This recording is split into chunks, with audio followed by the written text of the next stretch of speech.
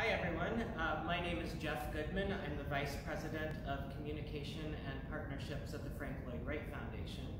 And I'm really excited to be at Unity Temple today for a couple of reasons. One, my friend Heidi, who's behind the camera, has been my partner in crime on so many things over the last several years. It's great to be here in person with Heidi.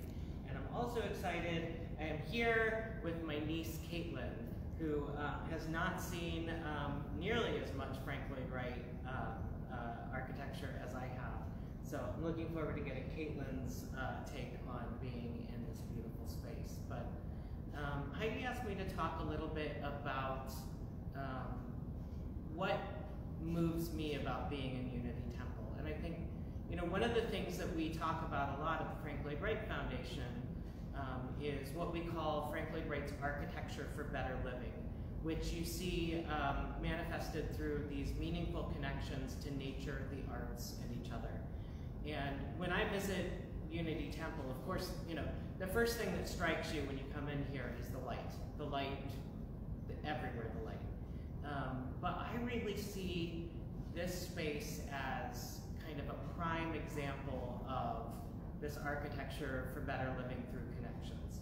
You have, you know, a church space which has a pulpit and a congregation, but there's really no real hierarchy between the pulpit and the congregation. Everybody is here connected as one community. So you have these benches that are just surrounding the pulpit in the round. And instead of necessarily directing everyone to look up at the pulpit, we're all connected to each other through this community that's really enhanced by the architecture. And then of course there's, you know, even though we're trying to, Wright's trying to kind of shield us from the busy street that's going on outside here in Oak Park, he doesn't cut you off from nature. You're always connected to nature through this, these vast windows and the skylights that keep you connected to the natural light. So you're always a part of the exterior, even though you can't really look out and see what's happening on the street. And then finally, connection to beauty. You know, there's all kinds of ways that Wright keeps you connected to beauty. You know, first and foremost, there's the acoustics here. This is a place where singing and music happens, so you're always connected to the beauty of the arts that way. And then, you know, the beauty of the building, these just incomparable light fixtures that you have here, the art glass, the color palette. Everything about this space is a piece of, you know, work of art in and of itself. So when I look at the space, I really get this feeling of connection to nature, to the arts, and to each other. But I'm interested in talking to my niece Katelyn here.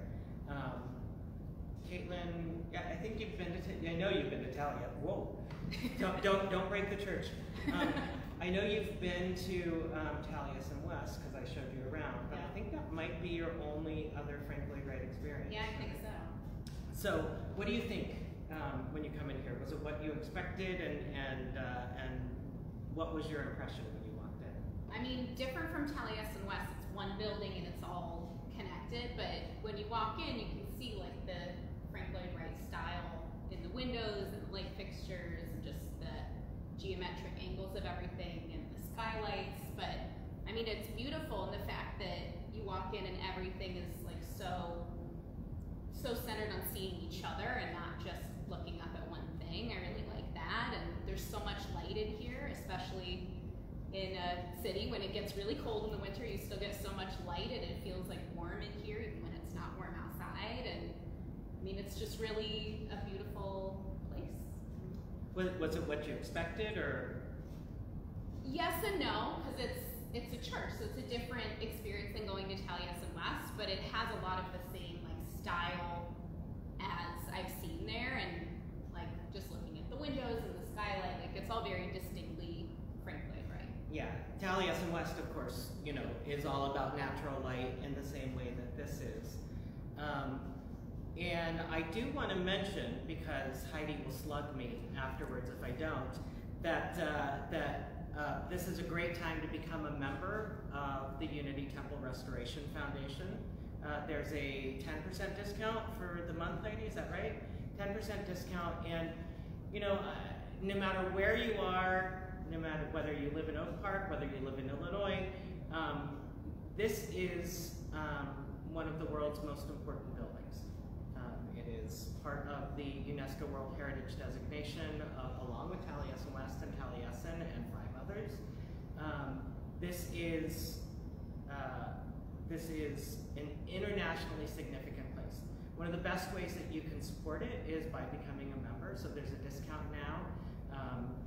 The tours will reopen again sometime this year, maybe September, and you know, you can come out here and visit and come to not only tours but events and other things out here. So I am not only putting on the hard sell for membership because Heidi told me to, but because I think that you should do it, and it's a great way to support just an incomparable building.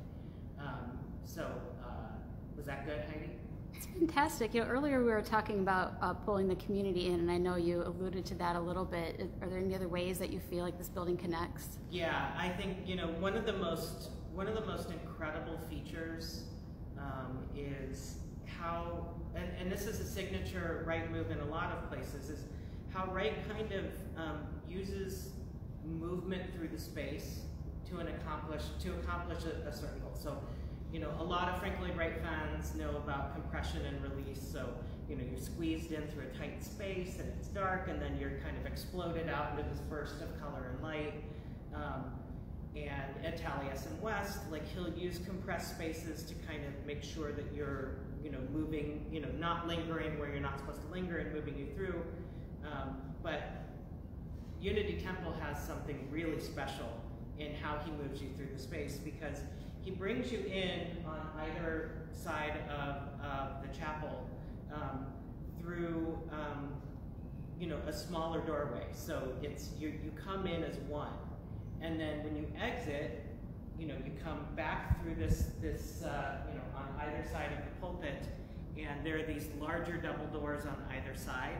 So you actually come into the chapel as an individual, and you leave together as a community.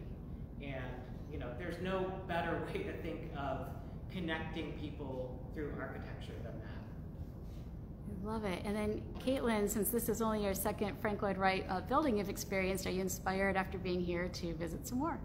Yes, I mean, it has a lot of the features that I loved seeing in Taliesin West, and I'm interested to see how he took those design elements and kind of used them in different ways in different spaces.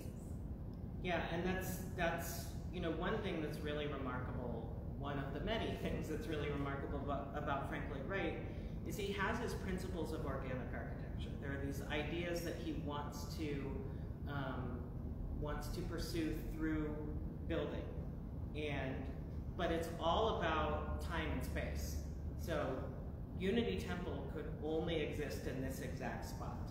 If you tried to plant it in the desert of Arizona, it would not be right. Just as if you tried to build Taliesin West right here in Oak Park, Illinois, it wouldn't look right either. So what you see is, you see these ideas executed for the time it was built, for the space it was built, the actual location, but also, you know, what was the latest material at the time, what were technologies like at the time, and then finally, what's the purpose of the building?